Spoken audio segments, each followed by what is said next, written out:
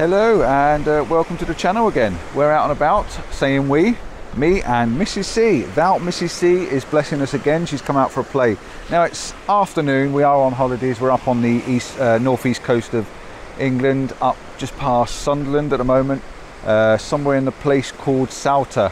We've come up here because we wanted to have a bit of a look, or I wanted to have a look at the Souter Hole, which is where I'm going to take you. But we've come out onto the cliffs, and over my shoulder there, there's a really big sea arch, but it just so happens that right down in front of me, while we're walking along the path, there's another sea arch. So we decided that we're going to get the cameras out straight away and take a nice long exposure of the sea arch. So we blended out the water, smoothed all the water, and got these little white rapids that are giving a bit of texture to the water. So yeah, first one in the bag, and we've only literally just got out of the car and started walking. This looks like it's going to be a great little evening or afternoon's walk. There wasn't going to be any plan on photography for this. We were just going to go for a bit of a walk, just bringing my camera along just in case, and I'm pretty glad I did. So, first one's done. I'll put that up on the screen for you. And yeah, hello, join us on this little afternoon's walk.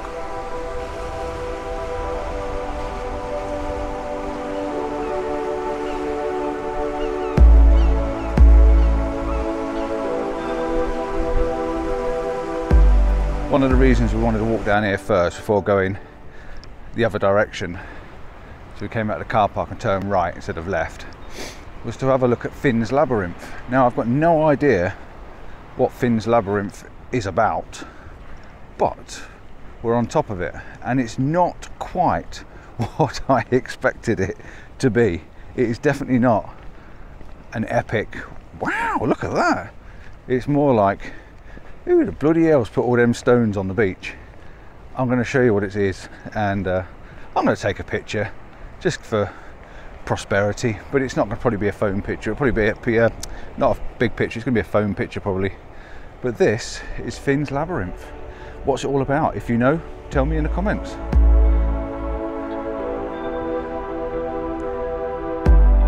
There it is, and that is Finn's apparently.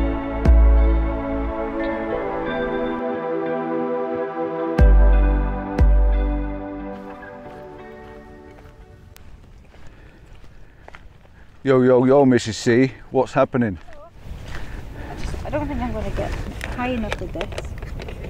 I'll have to lend you my tripod. You got another extension to go up if you wanted to. Yeah, I know, but it's quite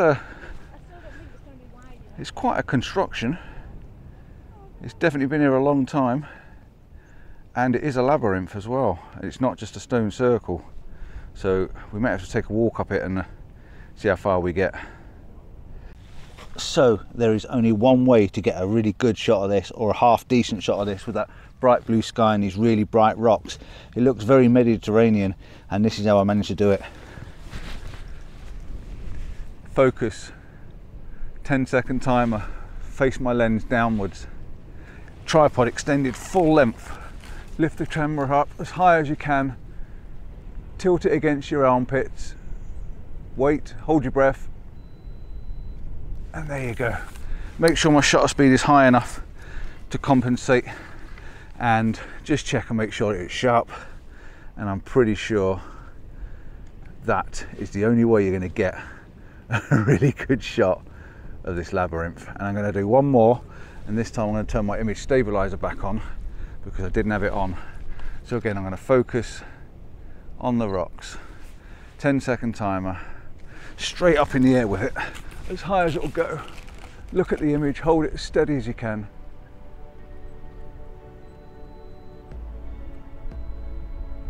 And there we go.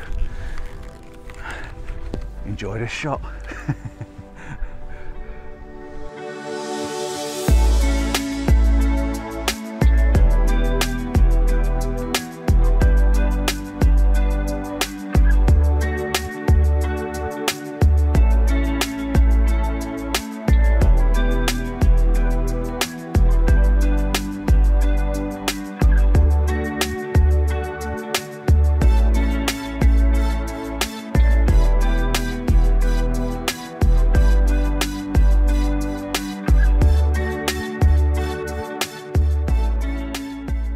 So that's the labyrinth done. We're now going to head back along the coast the other way.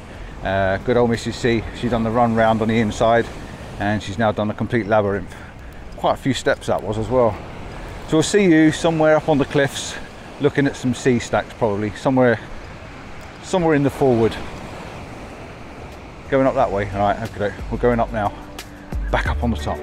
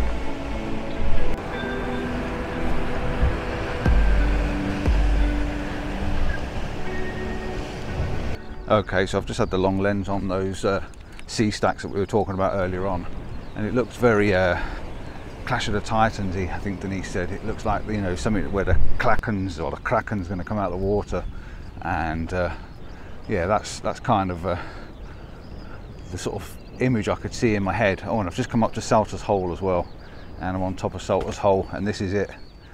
And I will pop over and have a quick look, but this is Souter's Hole.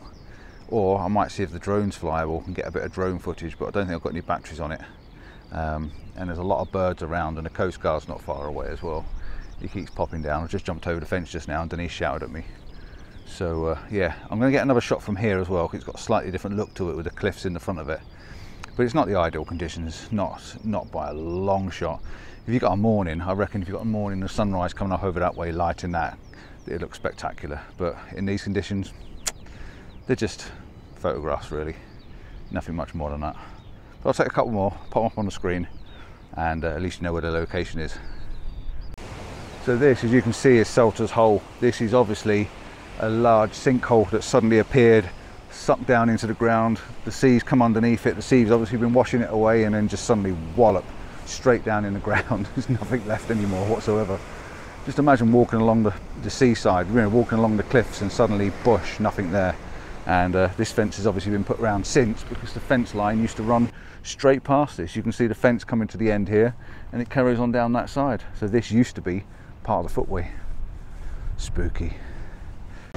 I'm now up on the cliff top, and I'm trying to get a few pictures of the waves smashing and crashing around these rocks and stuff. It's a lovely rock formation, you know, it's really, really cool, but trying to make this into a photograph and getting the movement and stuff, I just don't seem to be getting anywhere really. It's quite a difficult sort of task really. I'm just getting down and just shooting the best I can, and using the rocks and things, and I don't know, I suppose the sun and the weather's really not that great, but I'm sure it'll make a nice sort of keepsake shot. So I've just got the 6 stop on, I think, just smoothing the water a little bit where the water's crashing. You're getting this bit of a texture, but I don't know, it's just not great at all. I think over where Denise is, down on the shoreline, I think the waves are smashing up in front, so I might have to go down there and have a look. But I'll just have a nose here, see if I can get something better first before I quit.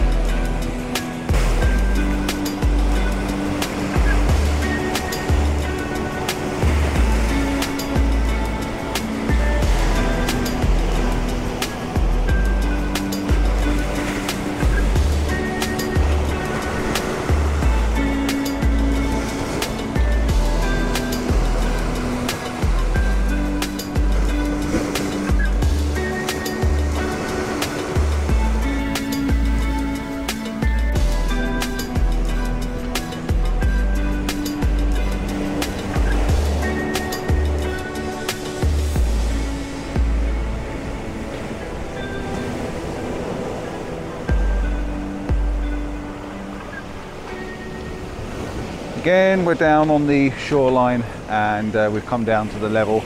Mrs. C's here, she's been playing with the waves. And we're just looking at this in front of us and we don't know whether this would actually work as a shot, whether we can get an image out of it.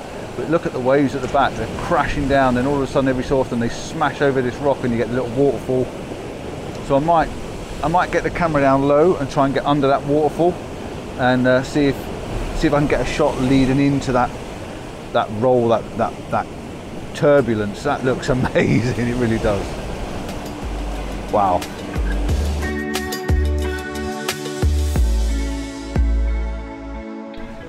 Well, we've come to the end of this one.